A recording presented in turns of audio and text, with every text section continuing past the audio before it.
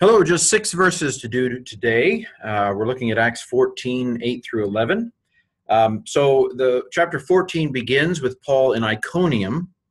And after being some time there, he seems to be pushed out of the city, and he goes a little bit south to Lystra. And that's where we pick him up in verse 8. And a certain man, powerless in the feet, was sitting in Lystra. Anyway, you can kind of get the idea here. A certain man, powerless in Lystra, in the feet, was sitting. This is the indefinite. Usually we'd call it the indefinite pronoun, but it seems to be modifying man, and so we might call it the indefinite adjective. A certain man, powerless in the feet, kind of dative of maybe sphere. In what realm was he powerless? Well, in the sphere of the feet. Anyway, in Lystra, dative of location, of place. He was sitting. This seems to be a imperfect from kathemai. Amai, its deponent. So this is a third-person singular middle or passive ending. Imperfect, I think. He was lame from the womb of the mother of him. So there's a genitive, genitive, genitive. This is nominative. Lame from the womb of the mother of him. So lame from his mother's womb. In other words, he has been crippled since birth. Who never walked. So this is a relative clause, relative pronoun, adverb. Sigma epsilon nu. I've asked you to try to memorize that. What is it? What is it? What is it? Sen, sen, sen, sen. It's aorist active indicative third singular. From peripateo. There's the augment right there, to walk. Aristotle's followers were called the Peripatetics. They apparently walked while they talked. Okay, verse 9. This man heard the Paul. This is sen again. So what is sen? Aorist active indicative third singular. From akuo. That eight is an augment. He heard. Akuo can take its object in the genitive, which is why Paul is genitive here. I might call that a genitive of root idea or something like that. He heard Paul speaking. This is a participle. My aunt is an active participle. Laleo, present participle, present active participle. As is a third declension ending, arkonantos. It's genitive singular, so it matches Paul. Paul's the one speaking. He heard Paul speaking. Who, now I know from the context here that it's talking about Paul, but it's a little confusing because the subject of the previous sentence is the lame man. So I would expect this perhaps to be the lame man, but it's Paul,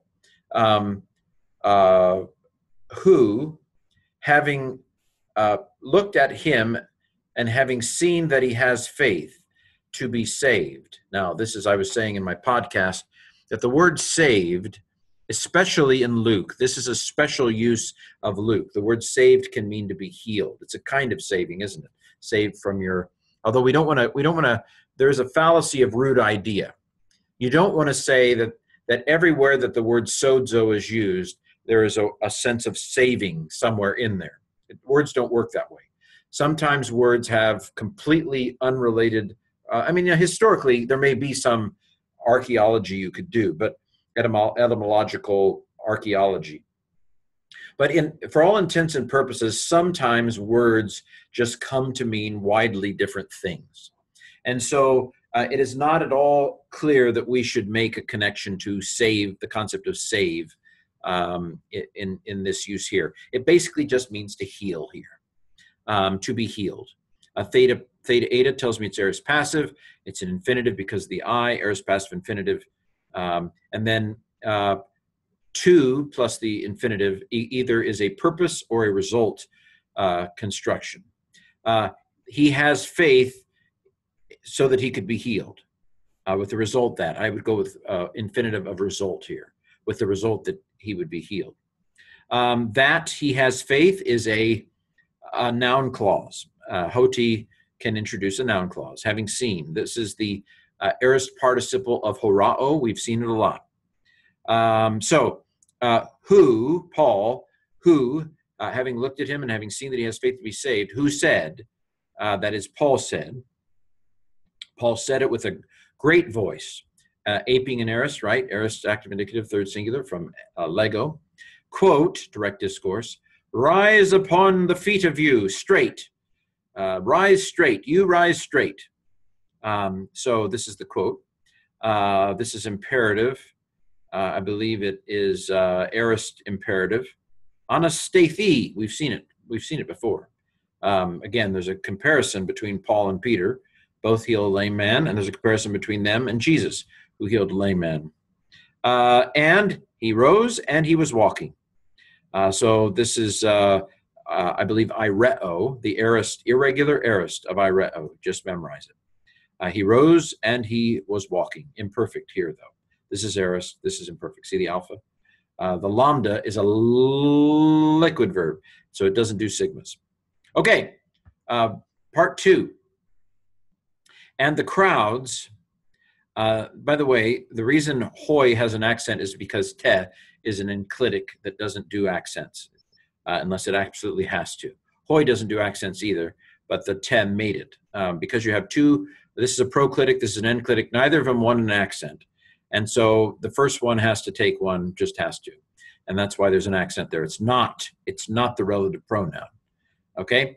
And the crowds, having seen what, this is the relative pronoun, what Paul did.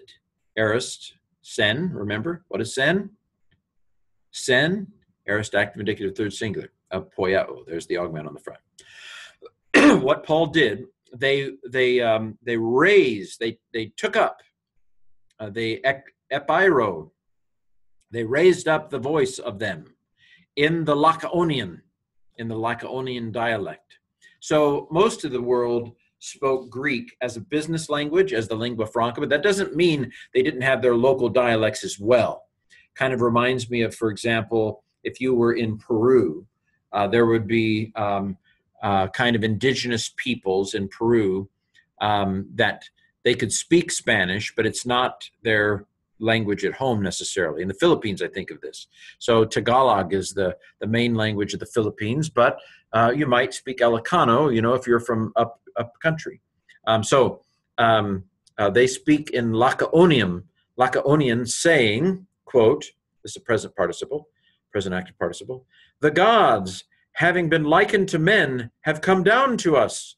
And I talk about what is almost certainly going through the minds of the Lycaonians and what Luke wants us to think, wants his audience to think here. There's a mythological story that they're almost certainly thinking about here.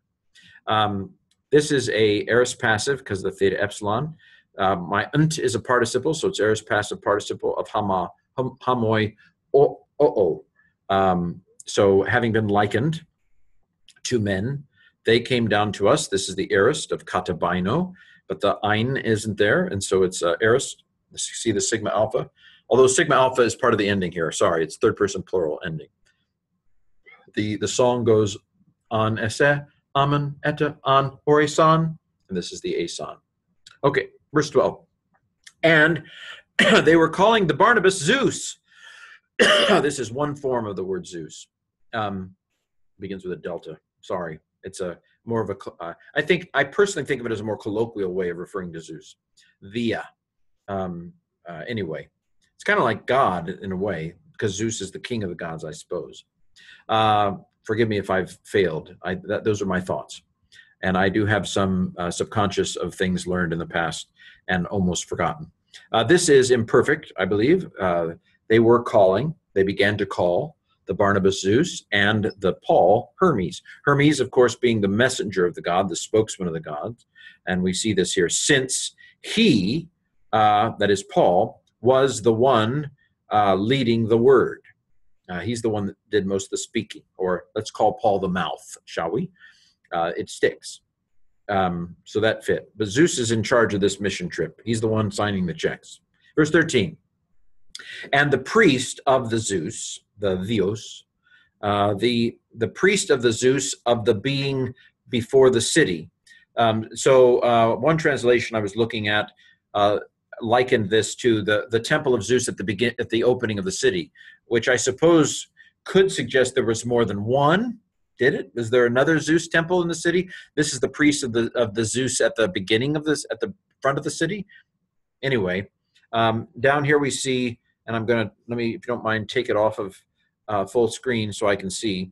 Having brought bulls and stems, having garlands, I think, something like that, upon the gates with the crowds, he was wanting to sacrifice. So Enenka is the aorist of Pharaoh. It's irregular. We just have to memorize it. It doesn't have its augment, so it's a participle.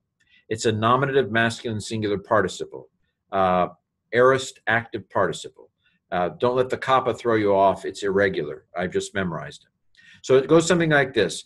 And the priest, again, why does this have an accent? This is the relative pronoun with an accent. This is not the relative pronoun. And you notice that the accent's different, right? The accent here is going this way. It's going down, sliding this way, because it is a genuine accent and it's followed by another word. But here you'll notice it's going this way. And the only reason why that accent's there is because te is a freeloader. And so somebody has to pick up the stress slack. So that's just the article. And the priest of Zeus, blah, blah, blah, the one being before the city, having brought bulls and garlands upon the gates with the crowds, he was wanting to sacrifice. Present active infinitive of thuo. And then this is the imperfect of thelo. He was wanting to sacrifice. Okay, by the way, if you did the podcast, you weren't able to see my notes, but here is the reference to the story in Ovid's Metamorphoses in Book 8, lines 616 to 724, if you want to read the story of Baucis and Philemon. And here are some of my talking points from the podcast. Well, have a great day and hope to see you again tomorrow.